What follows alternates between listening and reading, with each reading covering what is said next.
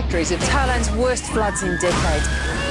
Billions of litres of water around the capital, Bangkok.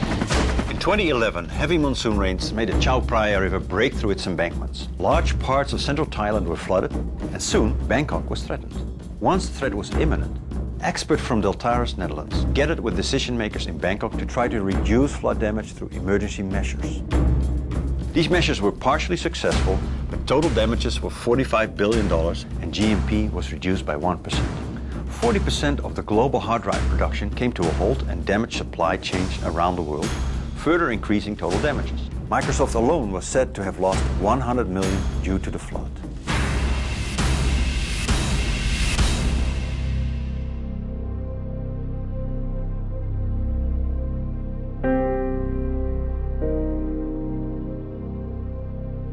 What if floods around the world could be predicted accurately, well in advance of the damage they may cause?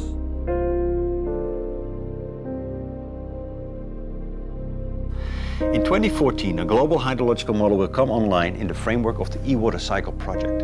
Imagine, in 2015, the famous city of Mandalay in central Myanmar is threatened by flooding of the Irrawaddy River. Now, thanks to the global hydrological model, early warning signs will go off 10 days before actual flooding occurs.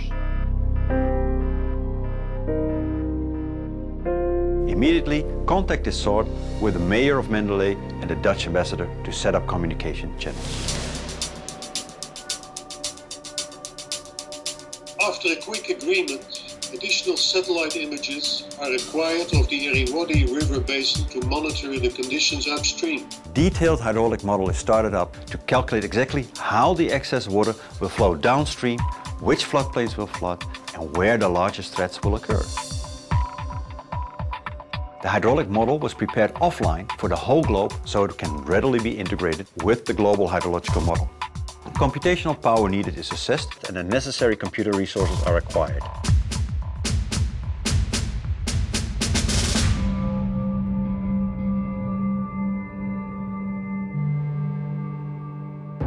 Model projections quickly show that Mandalay will indeed flood if no additional measures are taken. Operational rooms are set up in Mandalay to communicate with the support center in the Netherlands. Video conferencing is set up. The mayor heads the emergency team with representatives of the Civil Protection Agency, Fire Department, Army and Police. Early on, one no-regret action becomes clear, being the heightening and reinforcement of the dike near Mandalay.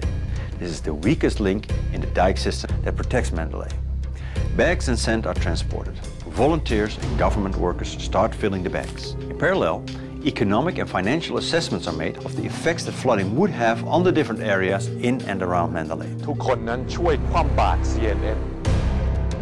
Due to continued rainfall, the chance that strengthening the dike is sufficient to prevent flooding is reduced by the hour. Further measures will be needed.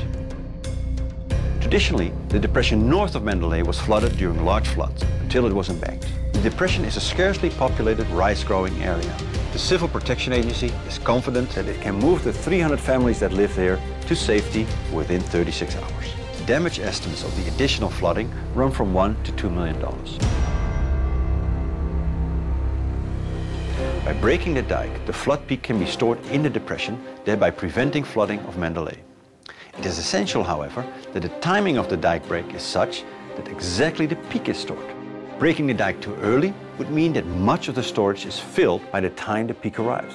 When the dike is broken too late, Mandalay will flood as well. Intense communication takes place between Mandalay and the Netherlands. Simulations show the best time to break the dike is Tuesday, 11 a.m. On Monday evening, the Civil Protection Agency gives the sign all clear. And at 11 a.m. the next morning, the dike is open. Irrawaddy flows into the depression and the peak of the flood is greatly reduced. The flood passes Mandalay without any significant damages. The extra lead time given by the eWaterCycle's global hydrological model and the on-the-spot hydraulic simulations were essential in taking the right decision.